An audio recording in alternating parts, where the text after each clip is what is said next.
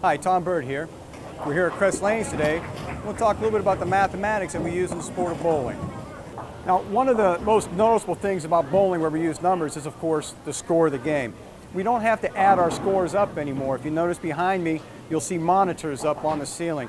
Those monitors are automatic scoring machines, so the bowler scores are counted automatically. There's a camera. There's actually a camera down towards the end of the lane that points into the pins, and it monitors how many pins are left standing after a bowler throws his shot.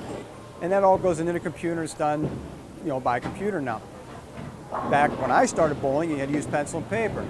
And again, it's kind of unfortunate that the kids coming up today, bowling in the junior leagues, my high school bowlers you see behind me, they don't have to sit down and do that.